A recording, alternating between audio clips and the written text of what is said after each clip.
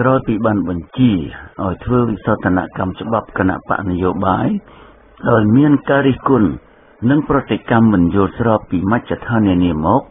ហ៊ុនសែនលើកគម្រាមដៃស្រែកផងចង្អុលផងគម្រាមដល់បដិវត្តពណ៌ដោយលើកឡើងអំពីផលវិបាកនៃការសម្លាប់ជនផ្ដាច់ការដូចជាសាដាមហ៊ូសែន កាដាហ្វី បេនអាលីនិងមជ្ឈិមបូព៌ាថាមិនដោះស្រាយបញ្ហាធ្វើឲ្យប្រទេសអារ៉ាប់ទាំងនោះមានសន្តិភាពដូចកម្ពុជាឡើយ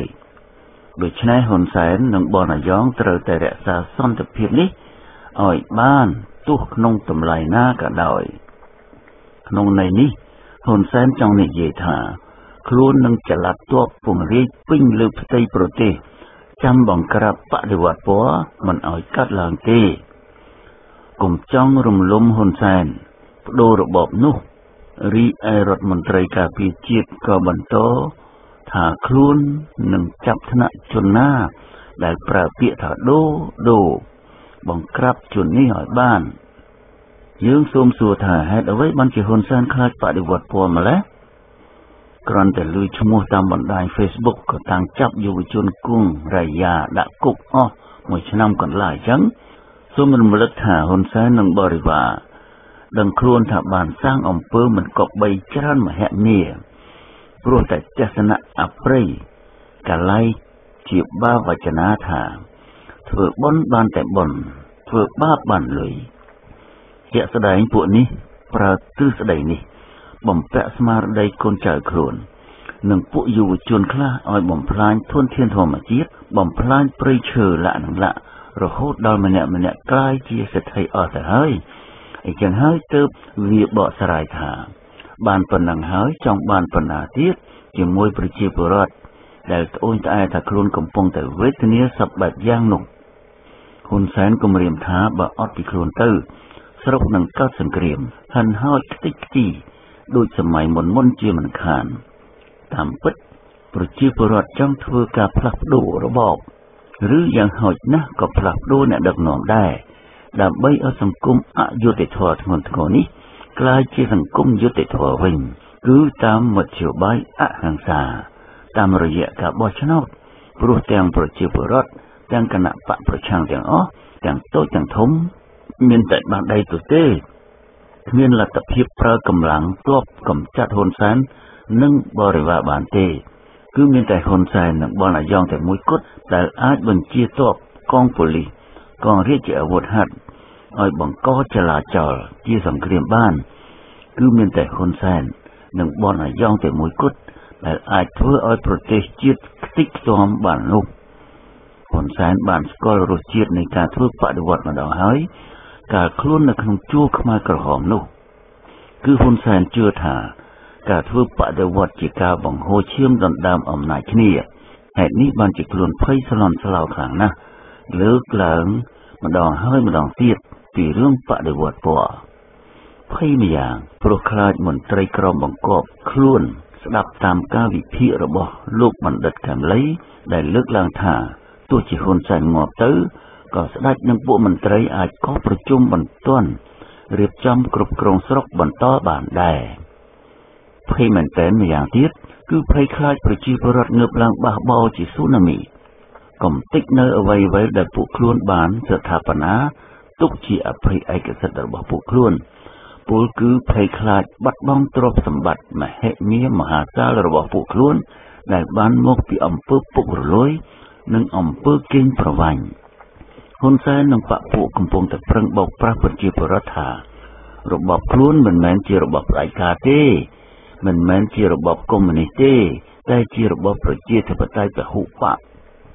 តាមពិតប្រជាពលរដ្ឋខ្មែរទាំងក្នុងទាំងក្រៅស្រុក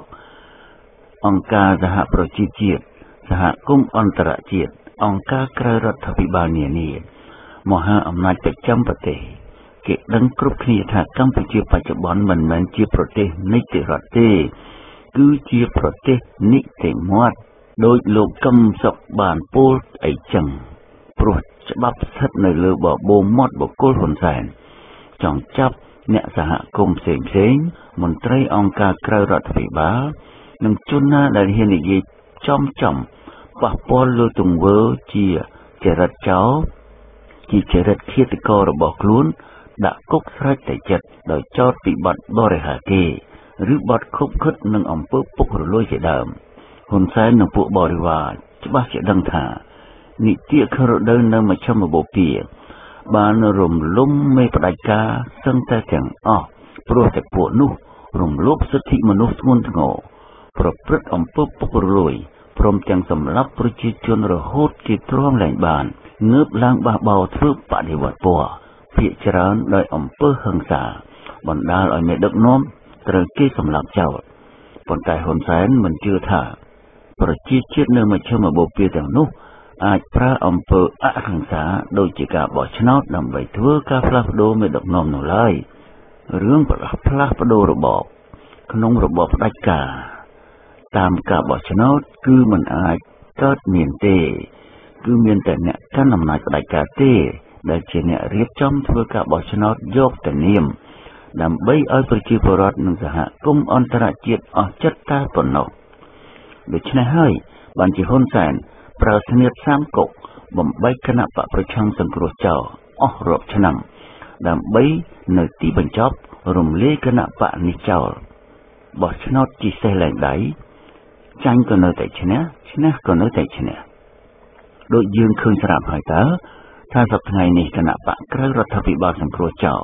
អាចឈ្នះឆ្នោតកើតទេបើប្រធានបកសំរងស៊ីបានលាលែងពីតំណែងរួចហើយអនុប្រធានកឹមសុខាក៏ត្រូវហ៊ុនសែនលើកបន្ទប់ជំនួសនោះទោះបីជាគេសង្ឃឹមថាប្រជាពលរដ្ឋនៅតែបោះឆ្នោតភ្លុកទឹកភ្លុកដីឲ្យគណៈបកសង្គ្រោះចោលក៏ដោយទោះបីជាគេសង្ឃឹមថាសហគមន៍អន្តរជាតិនិងអង្គការសង្គមស៊ីវិលនានារឹតបន្តឹងការឃ្លាំមើលការបោះឆ្នោតយ៉ាងណាក្តីក៏គេមិនសង្ឃឹមថាហ៊ុនសែននិងបរិវាររបស់វាប្រគល់អំណាចឲ្យដោយស្រួលដែរនៅពេលដែលវាដឹងថាវាចាញ់ឆ្នោតហើយនោះហ៊ុនសែនគំរាមជាថ្មីថាបើចង់បដូរខ្លួនចេញត្រូវមើលផលវិបាកនៅប្រទេសលីប៊ីនិងនៅប្រទេសឯទៀតហ៊ុនសែនស្រែកនាពេលថ្មីនេះថាបើចង់ចោទរបបខ្លួនថាជារបបផ្ដាច់ការសូមមើលទៅសហរដ្ឋអាមេរិកផងព្រោះលោកត្រាំមិនអនុញ្ញាតឲ្យអង្គការសារព័ត៌មាន CNN ដែលលោកដឹងថា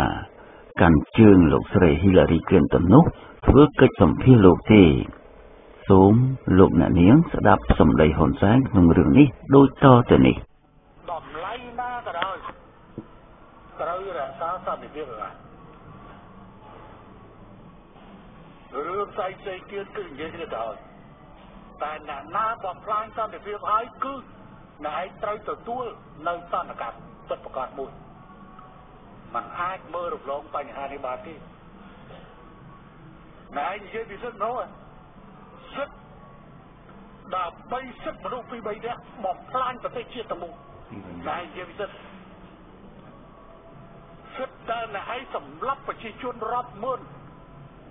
រាប់លាននាក់តើណែឯងស្គាល់សិទ្ធិទេកុំនិយាយពីសិទ្ធិដូចសពថ្ងៃនេះសិទ្ធិរស់រានមានជីវិតសិទ្ធិមានអ្វីដែលកំពុងធ្វើរាល់ថ្ងៃនេះអាហ្នឹងបាទគេហៅសិទ្ធិដោយអាណាធិបតេយ្យគឺជាសិទ្ធិបំផ្លាញជាតិតែប៉ុណ្ណោះយើងទទួលស្គាល់សិទ្ធិតែមិនមែនជាសិទ្ធិអាណាធិបតេយ្យទេគឺជាសិទ្ធិនៃនីតិរដ្ឋត្រូវយល់គ្នាឲ្យច្បាស់លើរឿងនេះសង្ឃឹមថាមិត្តភក្តិបរទេសយល់ឲ្យច្បាស់អំពីរឿងនេះប្រទេសនេះឲ្យតែណែឯងបំផ្លាញឥឡូវចូលដល់ប្រទេសអាមេរិកខ្លួនឯងដាក់អាពួកឥឡូវសូម្បីតែ CNN នឹងមួយចំនួនលេងចូលសេពទៅវិមានបានហើយដូណាល់ត្រាំគាត់មើលឃើញថាអានឹងវាអាណាធិបតេយ្យអាក្រុមនឹងបានគាត់ឈប់ឲ្យចូលទៅកលទៅដូណាល់ត្រាំថាផ្ដាច់ការតាមត្រូវហើយទៅប្រាជ្ញចិត្តហើយអាមេរិកផ្ដាច់ការមុនគេមុនឯងច្បងទៅអោស្រួលអាហ្នឹងនិយាយគ្នាច្បាស់ព្រោះអ្នកខ្លះនិយាយទៅវិសិទ្ធប្រមុខទេអត់និយាយពីសន្តិភាពនិងសេរីភាពទេប៉ុន្តែខ្ញុំចង់សួរនៅក្នុងរបបប៉ុលពតមានសិទ្ធិទេ បើងាប់ទៅហើយអ្នកដែលងាប់ទៅបានមកទៅសេកតែទេ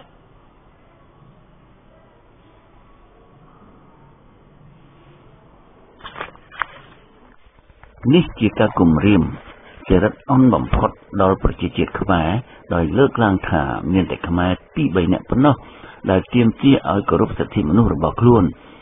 គឺជាចរិតមើលងាយប្រជាជាតិខ្មែរទាំងមូលទាំងនគរដែលហ៊ុនសែនចាត់ទុកថាជាទាសករដាច់ថ្លៃរបស់វាមើលងាយដល់របាយការណ៍តំណាងនៃអង្គការសហប្រជាជាតិស្ដីអំពីការចុះខ្សោយនៃការគោរពសិទ្ធិមនុស្សនៅកម្ពុជានាពេលបច្ចុប្បន្នមើលងាយច្បាប់ក្នុងប្រទេសនៃទីរដ្ឋប្រកាន់លទ្ធិប្រជាធិបតេយ្យដូចជាសហរដ្ឋអាមេរិកដោយប្រៀបធៀបទៅនឹងប្រទេសនីតិមាត់របស់ខ្លួនល្មមបានហើយព្រះស្រីអើយកុំចង់បោកប្រាស់ប្រជាពលរដ្ឋខ្មែរតាមទម្លាប់របស់ខ្លួនម្ដងហើយម្ដងទៀតនោះឈប់គំរាមខ្មែរទៀតទៅ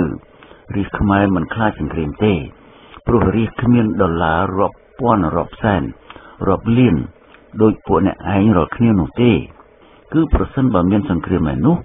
រាជខ្មែរមួយនគរស្ម័គ្រចិត្តដោយឥតរាថយឡើយព្រោះពេលនេះគឺខ្មែរត្រូវដូរមនុស្សក្រវ៉ាត់ចោលចេញយើងមិនដឹងថាតើកូនចៅអមន្ត្រីណាឬអាអ្នកមានណាទេដែលខ្លាចមានសង្គ្រាមអាណារលែងមុនគេអាណាវេទនាជាងគេព្រោះប្រជាពលរដ្ឋគេធ្លាប់ឆ្លងកាត់ភាពលំបាកអត់ស៊ីមានស៊ីមិនអីទេខ្លាចតែពពួកដេកម៉ាស៊ីនត្រជាក់នៅវិឡាទេតាដែលព្រួយខ្លាចបាត់បង់នៅភាពសម្បូរហូរហៀនិងភាពសប្បាយដាច់បង្ហារបស់ខ្លួននោះដូច្នេះប្រជាពលរដ្ឋទោះបីជាបារម្ភពីសង្គ្រាមក៏ដោយក៏មិនខ្លាចប្រឈមដែរព្រោះឆ្អែតដល់កនឹងអំពើអយុត្តិធម៌គ្រប់បែបយ៉ាងនិងអំពើឃាតកម្មដោយនិតន្តភាពរកមុខឃាតករមិនដែលឃើញពិតសោះហើយត្រូវដកពួកមនុស្សចង្រៃដល់សង្គមក្រវែងចោលដើម្បីស្ដារស្ថានភាពអសិលធម៌ក្នុងសង្គមនិងជីវភាពត្រដាបត្រដុសរបស់ប្រជាពលរដ្ឋឲ្យធូរឈាលឡើងវិញបង្អាក់ដំណើរចំណាក់ស្រុកបំបត្តិអំពើពុករលួយពន្លឿនសង្វាក់សេដ្ឋកិច្ចឲ្យមានស្តង់ដារជាអន្តរជាតិហ៊ុនសែននិងគណៈបកប្រជាជនទេតាដែលខំការពារនិងរក្សានៅអ្វីដែលផ្ទុយស្រឡះពីនេះហ៊ុនសែនខិតខំអួតពីសន្តិភាពថាពិបាកកសាងណាស់ដោយមិនហ៊ានប្រាប់ប្រជាពលរដ្ឋនិងអ្នកគាំទ្រខ្លួនថាសន្តិភាពនេះបានមកនៅពេលណាដោយណាព្រោះបើយើងសិក្សាបកក្រោយមកមើលប្រវត្តិសាស្ត្រវិញនោះសន្តិភាពនេះមិនមែនបានមកដោយហ៊ុនសែនដោយសារហ៊ុនសែននិងគណៈបកប្រជាជនទេគឺបានមកចាប់តាំងពីថ្ងៃទី23 តុលា 1991ដោយសារកិច្ចព្រមព្រៀងទីក្រុងប៉ារីអ្នកដែលបានបំផ្លាញសន្តិភាពនេះគឺហ៊ុនសែននិងគណៈបកប្រជាជនតែម្ដងដែលបានបង្ហូរឈាមខ្មែរធ្វើរដ្ឋប្រហារកាលពីខែឧសភាឆ្នាំ 1997 ដណ្ដើមអំណាចយកមកកាន់ហើយបន្លំសន្លឹកឆ្នោតអស់5អាណត្តិរហូតមកដល់ថ្ងៃនេះសំរងស៊ីប្រធានលាលែងនៃគណៈបកសង្គ្រោះចោលតែងតែចាត់ទុកហ៊ុនសែននិងគណៈបកប្រជាជនថាជាសត្វខ្លាហក់ចូលទៅសភាចោលបង្ក្រប់ទឹកឲ្យចោលអួតថាខ្លួនចូលទៅចាប់ខ្លាតែត្រូវខ្លាក្រញីរត់ឡើងរបូតខោវាមិនទំពាក្បាលព្រោះចេះសំងំចែកចំណីនឹងវាមកដល់ថ្ងៃនេះនេះជារូបភាពដែលគេមើលពីក្រៅរវាងគណៈបកសង្គ្រោះចោលនិងគណៈបកប្រជាជនចោលមានខ្មែរខ្លះគុណមើលសភាពការនយោបាយនៅកម្ពុជាខុសពីនេះគឺគេឃើញថាខ្លាគឺជាយួនហើយហ៊ុនសែនកំពុងតែជិះពីលើខ្លាយួនហ៊ុនសែនត្រូវតែក្រាញ់ជិះលើខ្លាឲ្យជាប់មិនហ៊ានចុះចេញទេព្រោះខ្លាចខ្លាវាទំពាក្បាលបានន័យថាបើហ៊ានតែរបូតដៃផុតពីការតម្រង់ទិសឲ្យដើររបស់ខ្លាវានឹងខំសម្លាប់អស់មួយពូជមិនខានដូច្នេះហើយបានជាយើងឃើញហ៊ុនសែនខំយកចិត្តខ្លាខ្លាំងណាស់ដោយបំពន់ឲ្យព្រៃនៅឲ្យកាប់ឈើយកទៅប្រើប្រាស់ដោយមួយសេរីដោយបំពន់កោះត្រល់និងកោះដទៃទៀតទៅឲ្យខ្លាធ្វើជាសម្បត្តិវាដោយឲ្យខ្លាវាកម្រិតព្រំដែនរកស៊ីរបស់វាលក្ខនឹងលក្ខ តែទោះបីជាវាមិនហ៊ានចុះយ៉ាងណាក៏ដោយចុះក៏គង់តែខ្លាស៊ីក្បាលបានដែរថ្ងៃមួយនៅពេលដែលខ្លាយល់ថាអ្នកដែលជិះលើក្នុងវានោះលែងមានប្រយោជន៍ដល់វាទៀតហើយលែងផ្ដល់ប្រយោជន៍ឲ្យវានឹងខំសម្លាប់ស៊ីនៅថ្ងៃនោះឯងបដិវត្តការឈូកមានទស្សនៈមួយផ្សេងពីនេះគឺយើងមើលឃើញថាប្រជាជាតិខ្មែរជាខ្លាឯអ្នកដែលជិះពីលើខ្នងខ្លាគឺហ៊ុនសែននិងគណៈបកប្រជាជនចៅខ្លានេះកាន់សិលយូរហើយព្រោះបណ្ដោយឲ្យអ្នកជិះដឹកទៅណាមកណាមួយសេរីកាលពីមុនសម្បើមែនហ៊ុនសែនចង់ញាក់ដាក់ផ្លូវណាក៏បានព្រោះគាត់ជាអ្នកបញ្ជាខ្លាចង់ចង់ថាយ៉ាងណាក៏ខ្លាវាខ្លាចដែរព្រោះកាលនោះខ្លានៅជំទង់នៅឡើយឥឡូវនេះខ្លាធំពេញរូបពេញរាងរឹងដៃរឹងជើងហើយល្មមស៊ូឈប់ស្ដាប់បង្គាប់បានហើយកំពុងតែញីងថ្មិញដាក់ហ៊ុនសែនវិញធ្វើឲ្យបរិះខ្លាំងវង្វេងស្មារតីម្ដងផងដូច្នេះហ៊ុនសែនកំពុងតែព្រួយប្រានព្រោះខ្លាចបាត់អំណាចលើខ្លាប្រឹងប្រើខ្សែតីវាយបង្ក្រាបផងគំរាមតាមសំឡេងផងនៅតែខ្លាស្ដាប់លែងបានឆ្លេឆ្លារកច្រកចេញពីទ្រុងរបាំលេងសៀករបស់ហ៊ុនសែននៅពេលនោះហើយដែលហ៊ុនសែនខ្លាចព្រោះខ្លាស្លូតអាចកាចសាហាវកាត់អំណាចខ្លួនបានលោក Sir Winston Churchill រដ្ឋមន្ត្រីទី1ប្រទេសអង់គ្លេសកាលជំនាន់សង្គ្រាមលោកលើកទី2បានថ្លែងថាជនផ្ដាច់ការគឺជាជនជិះលើខ្នងខ្លានិងមិនចុះពីលើខ្នងខ្លាជាដាច់ខាតព្រោះខ្លាចខ្លាខំស៊ីបន្ថែមពីលើសម្ដីនេះលោកអ៊ុំហាក់សរសេរក្នុង Facebook ថាសម្ដីនេះមិនទាន់ខុសនៅឡើយទេហើយវាក៏មិនអាចខុសក្នុងករណីហ៊ុនសែនផងដែរអ្នកណាស្រមៃទោះតិចតួចក្តីថាហ៊ុនសែននឹងអាចកែហើយក្លាយជាមនុស្សល្អវិញបានអ្នកនោះនឹងជួបប្រទះតែក្តីអាម៉ាស់ឈឺចុកចាប់ស្ដាយក្រោយជានិរន្តរ៍ហ៊ុនសែនដឹងច្បាស់ជាងនរណាទាំងអស់ថាបើខ្លួនចុះពីអំណាចត្រូវតែស្លាប់ប្រហែលទាំងពូជផងដោយស្នាដៃពលរដ្ឋសាមញ្ញនិងដឹកលុយទៅនៅក្រៅទៅនៅស្រុកយួនច្បាស់ជាយួនប្លន់លុយទាំងអស់ហើយសម្លាប់ចោលអាសាបោះសូម្បីសង្ឃឹមលើលុយដែលផ្ញើនៅធនាគារផ្សេងក្នុងលោកគេនឹងបង្កប់ចាំឱកាសបញ្ជូនទៅឲ្យប្រជាពលរដ្ឋខ្មែរជាម្ចាស់លុយវិញដោយករណី Ferdinand Marcos នៃប្រទេសហ្វីលីពីន Suharto នៃប្រទេសឥណ្ឌូនេស៊ី Mubarak នៃប្រទេសអេស៊ីប Gaddafi នៃប្រទេសលីប៊ីและនឹងឡាគឺចុងក្រោយត្រូវខ្លាស៊ីវិញមែនទីបំផុតពលរដ្ឋខ្មែរមានបន្ទុកមួយធ្ងន់ធ្ងរគឺ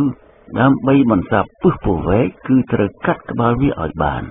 បន្ទាប់ពីគម្រាមកំទេចនរណាដែលប្រើពាក្យថាដូពីហ៊ុនសែននិងពីមេតបទ្រពងទាបាញ់មកហ៊ុនសែនគម្រាមកំទេចអ្នកណាដែលនិយមពាក្យសិទ្ធិមនុស្សដើម្បីរកយុត្តិធម៌ដែលវាចាត់ទុកថាជាអ្នកបំផ្លាញសន្តិភាពបំផ្លាញសេចក្តីសុខរបស់វានេះជាការគំរាមបិទសិទ្ធិមនុស្សខ្មែរទាំងអស់ពីរដ្ឋាភិបាលចោលរបស់វានេះគឺជាទង្វើជាក់ស្ដែងនៃអំពើផ្ដាច់ការរបស់ពួកវានិងបនបរិវារវាមិនយូរទៀតឡើយវានឹងគំរាមកំទេចជនណាដែលចោទថាវាជាចោរថាជាជនក្បត់ជាតិថាជាកញ្ចេះយួនថាជាជនអកតេហៅវាថាអាគុកហៅវាថាអដេរិឆាន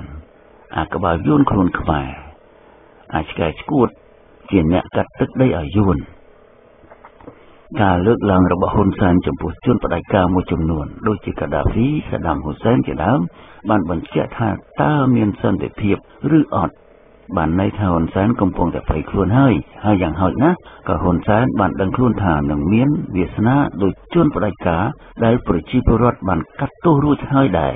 ហើយដូច្នេះហើយបានជាវាចេះតែគម្រាមហើយគម្រាមទៀតយ៉ាងដូចនេះ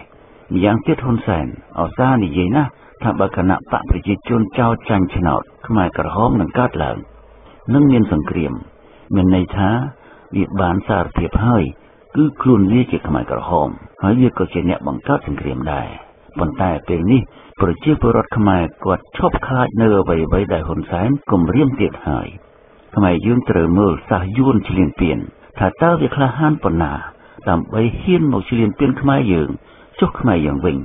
ម្ដេចក៏មិនមានភាពក្លាហានដើម្បីការពារជាតិសាសន៍របស់ខ្លួនសោះអីចឹងយើងមិនត្រូវកំសាកដេកចាំស្លាប់ឡើយយើងត្រូវក្រោកឡើង ខ្មែរអើយងើបឡើងដើម្បីរំដោះប្រទេសជាតិយើងពីចោរយួនឈ្លានពាននិងពីបនពុះវែកដែលកំពុងតែហែកដីខ្មែរឲ្យយួន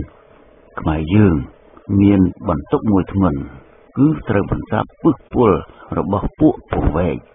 ដូច្នេះយើងត្រូវនាំគ្នាកាត់ក្បាលវាឲ្យបានពួកដេរិឆានអាសេរពឹសទាំងនេះវាមិនដែលទទួលស្គាល់នៅទង្វើសាហាវឃោឃៅរបស់វាម្ដងណាទេ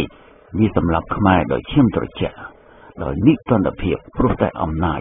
បន្សាក់និងប្រាក់ដុល្លារហើយវាតែងតែប្រឌិតឃាតករសុបនិមិត្តមកបន្លំភ្នែកមហាជនរហូតជាក់ស្ដែងគឺករណីលោកជាវិជាលោកឈុតវិធីនិងលោកបណ្ឌិតកាំលី5ខែកន្លងមកនេះដើម្បីឲ្យបងប្អូនយល់ដឹងអំពីទង្វើអគតិរបស់ពួកវាលោកបណ្ឌិតគុជច័ន្ទលីធ្វើការរៀបរាប់អំពីកត្តាសំខាន់ដែលឲ្យពួកខ្មែរក្រហមសាហាវឃោឃៅដូចតទៅអំពីជំងឺខ្មែរក្រហមពីប៉ុលពតមកដល់ហ៊ុនសែនកត្តាដែលបណ្ដាលឲ្យខ្មែរក្រហមសាហាវឃោឃៅគឺមានរស់នៅក្នុងគ្រួសារខ្វះសេចក្តីស្រឡាញ់ធំដឹងក្តីក្នុងត្រកូលឥតពូជនិយាយតែពាក្យអាគុកអាភ្លើអាល្ងងគ្រួសាររើសអើងកូនចៅកូនល្អនិងកូនអាក្រក់ក្មេងមើលងាយឪពុកម្ដាយចាត់ទុកឪពុកម្ដាយជាសមាមិត្តពុកសមាមិត្តម៉ែក្មេងដែលឪពុកម្ដាយប្រើប្រាស់ជាឧបករណ៍ដើម្បីរកលុយសង្គមប្រើប្រាស់កូនក្មេងមិនគ្រប់អាយុក្មេងត្រូវគេបង្ខំឲ្យលួចឆក់ប្លន់តាំងពីតូចដូចជាឲ្យចេះលួចមាន់លួចគោក្មេងប្រើប្រាស់គ្រឿងញៀនគ្រឿងស្រវឹងចូលចិត្តអាវុធកំបិតពូថៅកំភ្លើងខ្នោះគប់ប្រភ្នូលលើចរិតបាត់ដៃទី3ធំឡើងដឹងក្តីក្នុងសង្គមហិង្សាធ្វើខ្មែរក្រហមសម្លាប់មនុស្សក្មេងរៀនអំពីផលប្រយោជន៍នៃការកុហកបោកប្រាស់រងការស្ដីបន្ទោសជារៀងរាល់ថ្ងៃញញនឹងសេចក្តីស្អប់ខ្ពើមពីអ្នកដទៃក្មេងដែលត្រូវគេទម្លាក់កំហុសមិនឈប់ឈរក្មេងដែលគ្មាននរណាឲ្យតម្លៃក្មេងដែលគ្មាននរណាសរសើរពីថ្វីដៃរបស់វាក្មេងដែលគេចាំតែប្រកាន់ទោសក្មេងដែលរស់នៅគ្មានទីពំនឹងក្មេងដែលគិតថាអ្នកភូមិផងរបងជាមួយខ្ពើមឆ្អើមវា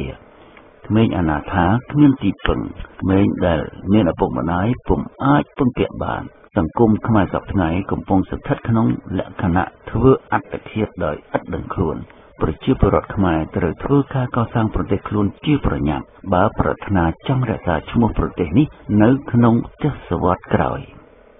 នេះជាការព្រមាននិងជាការក្រើនរំលឹកដល់កូនចៅមួយនគរឲ្យងើបឡើងឈប់នៅដេកស្ពឹកតទៅទៀត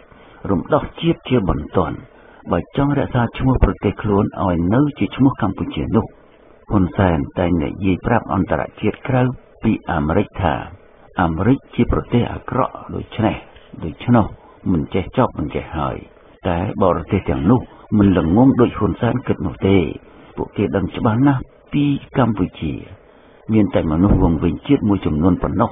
មិនចេះគិតមិនចេះពិចារណាឲ្យតែហ៊ុនសែននិយាយគិតថាត្រូវទាំងអស់ហើយមនុស្សវង្វេងជាតិមួយបែបទៀតដឹងថាហ៊ុនសែនធ្វើមិនត្រូវហើយនៅតែគាំទ្រដើម្បីតែរកសុខឲ្យខ្លួនឯងបើទោះបីជាជាតិត្រូវលិចលង់នឹងអន្តរាយផ្សេងរួមទាំងប្រឈមនឹងការបាត់បង់ទឹកដីនាពេលអនាគតក៏មិនខ្វល់សូម្បីតែតិចតួចព្រោះពួកនោះមិនហ៊ានគឺខ្លាចបាត់តំណែងខ្លាចស្លាប់និងខ្លាចជាប់គុកគ្រប់បែបយ៉ាងបើមនុស្សប្រភេទនេះកើតនៅប្រទេសណាប្រទេសនោះពិតជានឹងត្រូវរលាយជាមិនខានចំពោះបុគ្គលហ៊ុនសែនដែលជាមនុស្សឆ្កួតឬមានជំងឺសរសៃប្រសាទទៅហើយ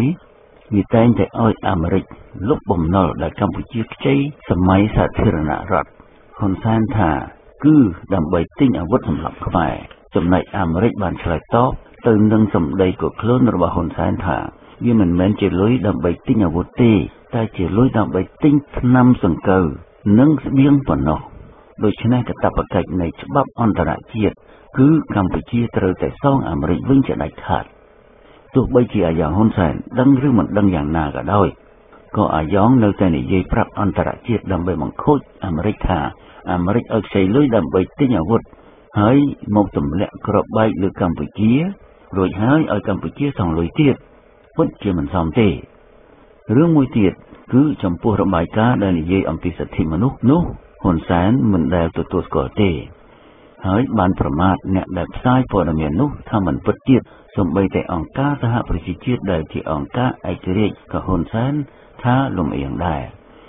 ប៉ុន្តែដល់ពេលខ្លួនត្រូវការអង្គការសហប្រជាជាតិតាំងរត់ទៅរកគេឲ្យជួយ